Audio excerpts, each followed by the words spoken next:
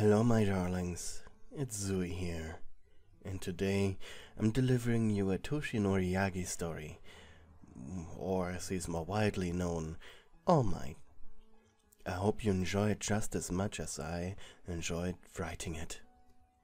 But before we dive right into it, since this isn't a Boku story, it is even more important that you do the following. Like the video, comment something down below, and watch the video until the end. You can even dislike it if you want. This way you can ensure that I get a better standing in the YouTube algorithm and that more people watch my stuff. And the more people watch my stuff, the happier I get. Also, if you know anyone that might enjoy my videos, or if you are in a Boku no Hero related Discord server, for example, it doesn't hurt posting my videos there. You could also just post them on Twitter with a couple of hashtags on it and hope that the clickbait gets someone. If you could do that for me, I would very greatly appreciate it, because as soon as the video is uploaded, it is essentially out of my hand. So, yeah, please do so. Also, I appreciate any piece of fan art that you might send my way, and I'm even okay if it is Rule 34. So, just so you know.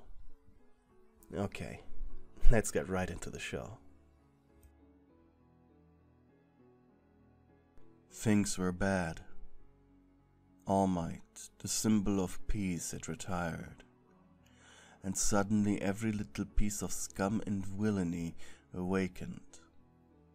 The only thing missing were riots. And if social media was any indication, if any policeman were to arrest someone with a mutation quirk, and that person would, for example, OD on whatever crap was currently being sold on the market, this entire powder keg of a city would erupt. Luckily, you had office duty. You couldn't fathom the stress your colleagues were in. A few years ago, you had joined the police force, mostly due to your quirk being useless and a borderline disability. You had been working overtime almost every day since All Might was gone. An insane amount of work piling up by the hour. And while many of your co-workers seemed to handle this new work environment quite well, you and a few others were going through hell. With a heavy sigh, you stamped the last work paper of the day, before leaning back in your seat. It was actually 12 AM by now. You were on your 4th hour of overtime. This had to be illegal, right? You rubbed your eyes and stretched in your seat. All you needed to do now was put the papers away, and then you could leave all this stress behind. The only relief of this madness was the fact that after today you officially been on vacation. With tired eyes, you slowly delivered your filed work to the various workspaces, getting a few comments as to how you should take it more easy and how you're completely overworking yourself. It was somewhat nice. Like a comfy hug from family members before leaving on a train to somewhere. Now, with heavy-lidded eyes, you walk through the neon-doused streets of your home city. It was raining. Not heavy enough to be uncomfortable, but still enough to be of note. You considered buying something to eat, but the only places open at this time of night weren't really your taste. So heated up pizza from yesterday it was. You were halfway home when you felt something was off. A weird feeling of being followed or watched. While walking, you glanced towards any reflective surface. Why were you feeling like this now? It was as if your emotions and logical thinking were breaking out in an all-out war. As your anxiety slowly began to rise. Why were you thinking this? What triggered this now? Sure, there were people around you, but no one was looking at you. Right. Were you doing something you weren't aware of? Your heart began to drone out the sounds of the rain. Clutching your keys, you slowly began to increase your walking speed. By the time you reached your home, you were in an all-out sprint. With shivering hands, you just barely managed to unlock the door and enter, before you slid down behind its cool metal. You called an imposing apartment complex your home.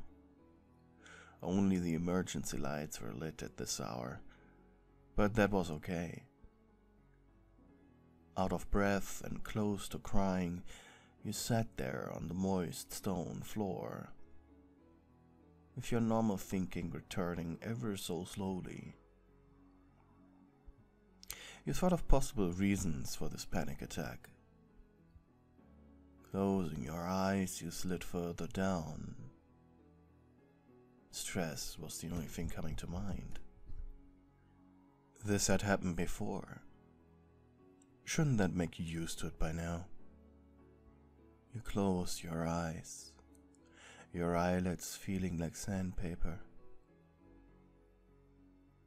When feeling calm enough, you went back on your feet, body feeling very sore. Slowly you trekked up the stairs of the complex. Despite you knowing you had a vacation now for roughly 6 months, it had still managed to be a surprise. So you didn't have anything planned.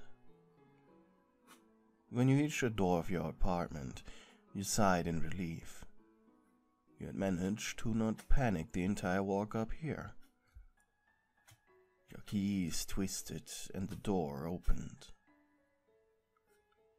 With a nervous smile, you walked towards your kitchen, only to be met with a shock similar to a heart attack. Your fridge was open, the door covering the upper body of a person. You took a quiet step back, glad that you weren't paralyzed by fear. Clunk. The intruder dropped something. A can. A can of beer. Wait, you didn't drink beer. Ah, crap, said the intruder before bending down to pick up the drink. Wait, that voice. No way. Toshinori? You felt your stomach turn. The can dropped once again, and the man quickly closed the fridge. The man in front of you. Toshinori Yagi, alias All Might, the now retired symbol of peace. You never thought you'd see him again in person. A heavy blush was on his face. Hey. He stuttered as he rubbed the back of his head in embarrassment. I was planning on waiting outside, but the drinks would have gotten warm, so I invited myself in. Why are you here? You felt tears run down your face, and within 2 steps he was next to you. I'm sorry, I didn't realize. You and All Might were in a relationship a few years ago. It was short and secret, more romance and talking than hugs, kisses, and sex. But when the media had gotten behind it and was about to publish your address, he quickly broke up with you to protect you. Safe to say, this left a lot of unsaid things in the room. Neither of you getting proper closure. and seeing him made all these pent-up emotions that just a few minutes ago forced you to rush home. You broke. You began loudly sobbing as you wrapped your arms around him. You wanted to scold him for invading your home unannounced. You wanted to shout at him for leaving you. But your loud cry swallowed every attempt at forming words. Toshinori raised an eyebrow before awkwardly wrapping his spindly arms around your slender frame. "I'm sorry," he whispered into your ear. "Should have called you, but I haven't really had much time to think." He wanted to let go of you, but your own arms embraced his skeletal form. "I'm sorry," he repeated. With his right hand, he gently combed through your hair. It took you about 10 minutes of seemingly endless sobbing before you could finally let go of him. He gave you a reassuring smile. "You haven't gotten over me, huh?" You nodded before adding, "It's just that. The stress. The anxiety. They've put me on office duty because my hands are too shaky to properly use a gun." You paused before wailing, "They took my gun! Toshinori!" "Oh, you always liked that thing." "Your gun was a symbolic replacement for your useless quirk. It had made you feel safe despite never having to actually shoot someone." "I just want to quit." Toshinori sighed. "I have a few things I want to discuss with you. Nothing bad, I promise." In shaky legs, you walked into your living room. Toshinori closed behind you. You sat down on your sofa while he took a chair to your opposite side. "First, I want to apologize for never talking to you after the breakup." There was regret in his voice. "I should have at least stayed in contact with you." He scratched his chin in thought. "One of my many mistakes. I'm sorry." He paused. And, I'm going to try to stop saying sorry so much to get the point across quicker." You nodded in response. "Truth is, now that I'm retired, I would like to try being with you again." You felt your eyes widen and face heat up. "You would be less in danger from the press." You sniffled. "I mean, you would be in less danger from the press." You sniffled. "Are you sure? You just don't want me to pity you? Because of what happened?" He chuckled darkly. "In truth, I was always looking for a way to get back to you. You know, my quirk can be inherited, so when I found the right candidate, I was just a matter of months. In truth, I was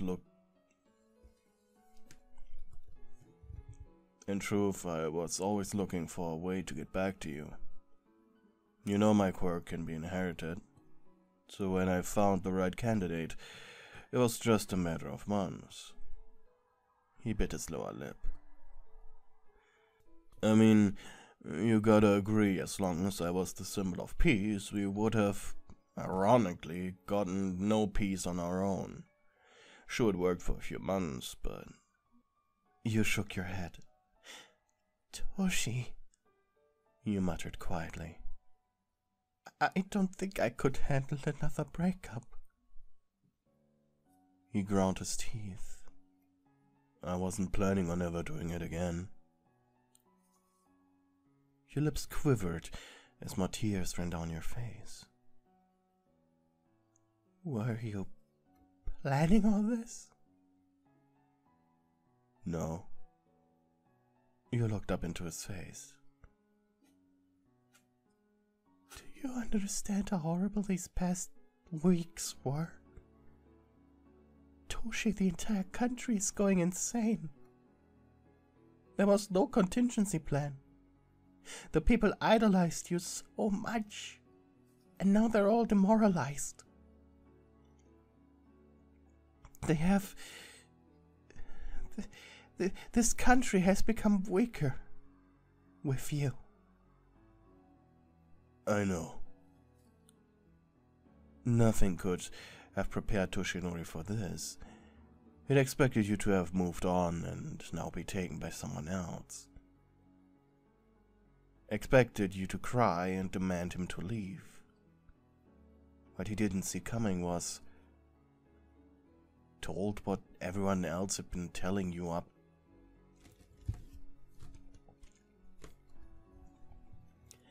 What he didn't see coming was being told what everyone else had been telling him up to this point, especially Aizawa. You were about to break out into tears again when he broke the silence. I never stopped thinking about you. Your heart felt like it had been squeezed hard by the hand of death. You both felt cold and hot at the same time. Toshi, Your brain felt like it was about to melt. I want to be honest because the stress, it's been a lot, and I don't know what would be the right choice here. He gave you a hopeless smile. We are both hyper-emotional due to the things that have happened. You swallowed a clump down your throat. But I want to try. I think. You shifted in your seat.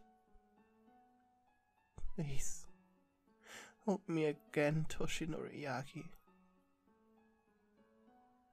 You made room for him to sit next to you. And slowly he approached. After carefully sitting down next to you, he once again embraced you. You could feel his warmth, hear his uneven heartbeat. I love you, he whispered softly.